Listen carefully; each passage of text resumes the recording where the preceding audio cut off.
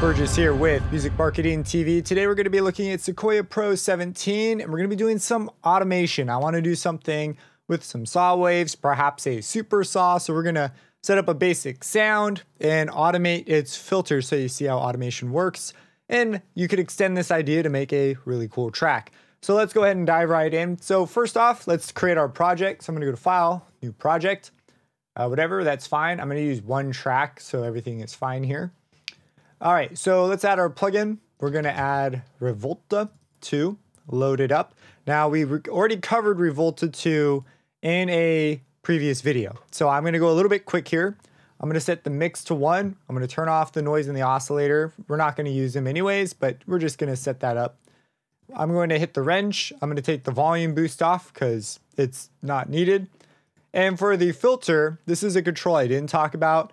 The ADSR here is controlled by the envelope modulation. This is the modulation depth. It tells the filter how much it should be allowed to control the cutoff knob. We don't want this on for what we're going to be doing. So I'm going to go ahead and set this to 0, and that effectively turns it off. So that is what this move right here is for. So with this off, now when I hit a note, I can control the filter by myself, just on my own. So that's what we have. Let's go ahead and set the transpose up to 0 so we're not playing such low notes. Let's also turn it to poly so we can play more than one note. Let's turn off legato, we don't need it. Let's turn on our effects here. We have a chorus, and let's turn on a second one. Let's also have it be a chorus. We'll give them different times. We'll bump the rates up on both and give them both relatively high depths and mix values. And we'll try to vary these up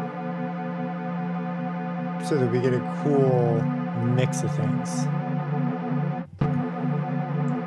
Sure, why not? My plan here is to move the cutoff in a cool way. That's the goal. So there's our sound already sort of coming out. We have the drive up on this, but it honestly sounds pretty cool. So I'm probably going to keep it. And now I can look at this and say, oh, it's pretty soft. So let's pump the volume up over here first. And that's pretty cool. Let's go ahead, let's add our note. I am going to add it by just playing something in. So I'm going to hit record arm over here and hit record. And we'll just edit the MIDI after for this. But you could play one in, you could click them in, however you want to do it. I find that just hitting record and playing a few notes is the fastest way to add a MIDI object. So if you're going to add one, it's recommended. So let's take this and really quick, let's zoom in a smidge here. And let's move all these things to the front. And right now I am on the mouse mode over here. So I'm just going to select these all. And what did I even play? Because the keyboard I can't actually see. It's underneath the desk here. But it looks like we have an F7. Sick. The beginning is actually probably fine the way it is. I want to look at the end. So let's change this to bars beats because this is a nightmare to look at. And oh, it's pretty close to 2. So let's go ahead. I'm holding Alt to trim these. We'll click off of one.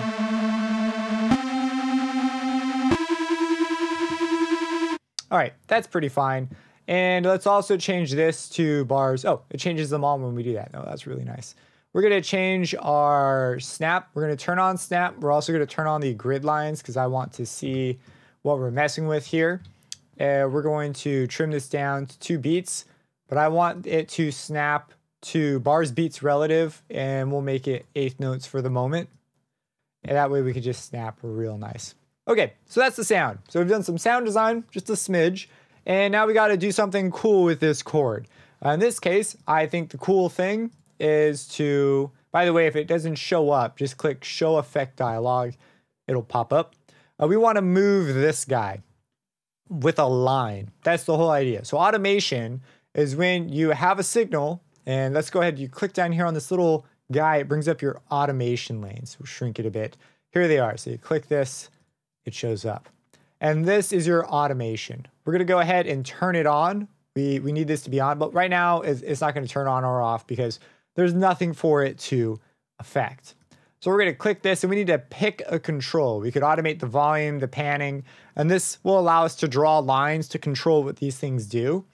I'm going to go for Revolta 2 because we want to go for that filter control, which is right here, filter cutoff frequency. I'm going to click that and it creates a line that we can now control.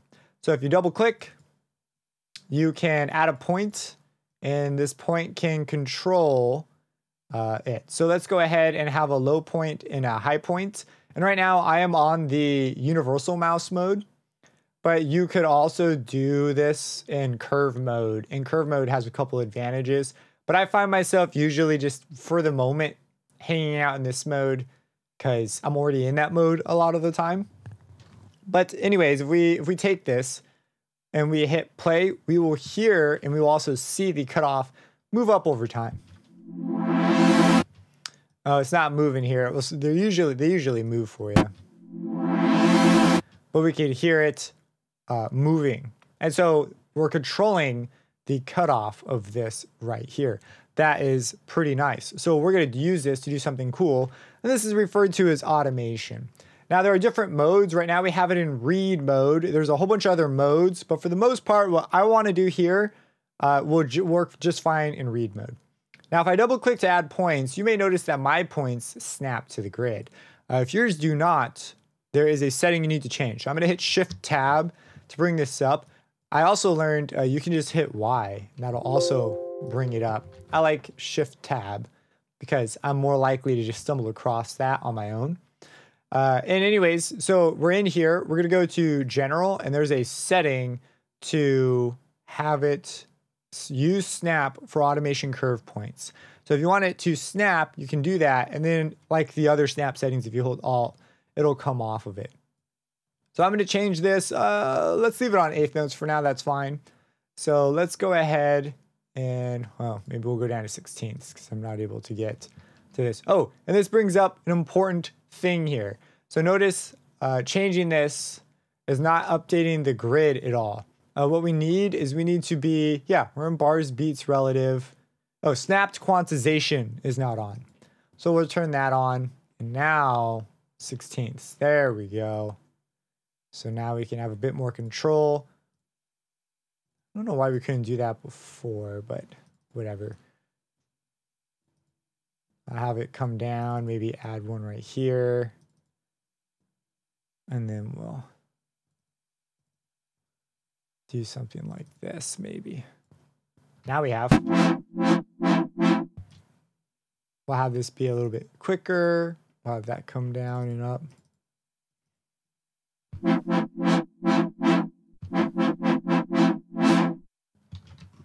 And we could change the chord to go down, and we could copy this automation so we could select all these points right here. Control C, Control V them, placing our playhead right here. And we need a point at the beginning to start us off. And let's put the playhead at the beginning and zoom in there. And I'm going to use Alt and ensure that that point is on the screen so that we can still select it. And now I'll select them, Control C, place our playhead at the end, Control V, and now it matches. So this little piece right here could be a bit of a pain to do, but now we could add on a second chord. So I could play in something else here. What was that? What did I play before? An F7.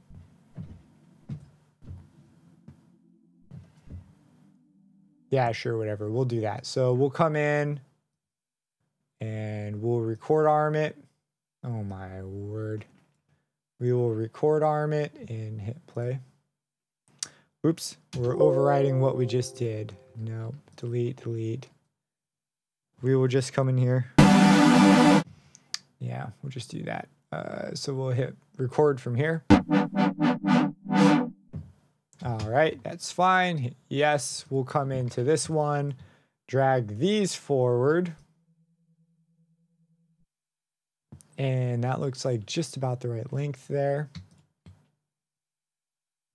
And I'm going to hold Alt to let me get a little bit more exact here, but you can kind of see how this workflow works. This note is a touch long. How long are we? I want to be right at there, and I want it to go right up to 3. And now I can clip it just right. Yeah, somewhere around there. Good enough. Now we have this. And I could come in and change how this automation works, and we could go on and continue to add things to it. So this isn't a, here's how to do every kind of automation, because there are a lot of different modes and things. This is just a workflow for you to try out. So you could go ahead, if you want to type in your notes and write out a big chord progression, and then come in after and add these, the automation, once you understand how it works, you know, you kind of just, away you go. For example, we could add a lane here, and we could go into Revolta, and we could choose the drive this time, which is right here. And we could have the drive be something that perhaps changes over time. We started out at 0 and have it get more aggressive as we go. That way we have this like sense of intensity building with it. Maybe we have it come up a bit quicker, like so perhaps.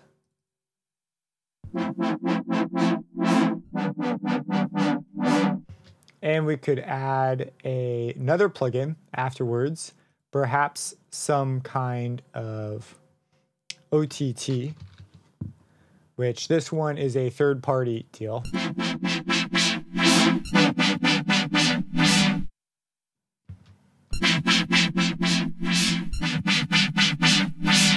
And then toss on a verb after. This time we'll go for the essential effects one. So here's a verb.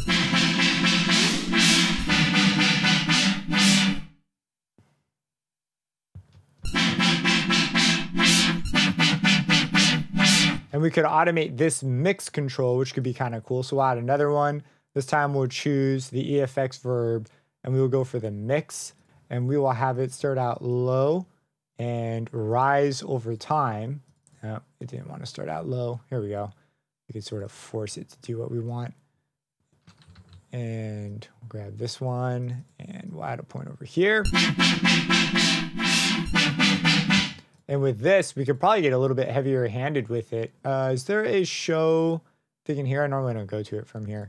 We'll just click here. Show me the dialogue. We'll bring the damping down and the time up.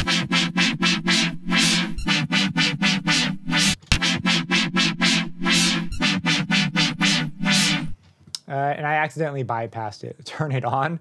So it was off there. You could tell because it was grayed out. And here you can see the knobs move. I don't know why they weren't moving on the first one there, but normally they move. Yeah, maybe we have the mix down for longer, because honestly, it gets up there pretty quick. Maybe we have it be a little bit overwhelming on the very last one. Yeah, I kind of like that a little bit more. And then to tie it all together, let me really quick find a drum loop. Now, part of this process, I should mention here, so you can double click to get rid of a value. They have some interesting options in here. So I'm going to pull this down. So you see how this one pulls down linearly? If you right click, or not right click, I want to right click just this. There is a shape tool in here, and the shape tool allows us to control how it bends. So we could have something kind of like that, and that can be pretty cool. And again, I'm going to use the shape tool to pull it down, and that looks fine to me. Yeah, something maybe like that. All right, so I have these two loops dialed in a bit better. It would be kind of cool if these things weren't so high the whole time. And so what we could do is we could select these points and bring them down and sort of selectively have a few of them be a bit higher. That way, as we add chords over time, I just want these ones. There we go. We could have it grow.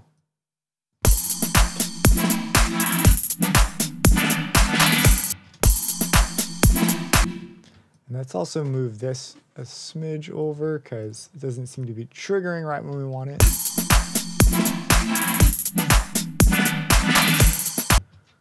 And then, you know, you would add some more chords and keep it going. But you can kind of see where this leads to. So there you go. That's a little bit on automation, a little bit on the curves, how you can get some cooler shapes out of this, how you can combine it, and it very quickly just becomes a creative thing. You're now more focused on music than the software, which is always the goal. If you have any questions about this, feel free to let me know. Subscribe and hit that bell icon for future videos, and have a blessed day.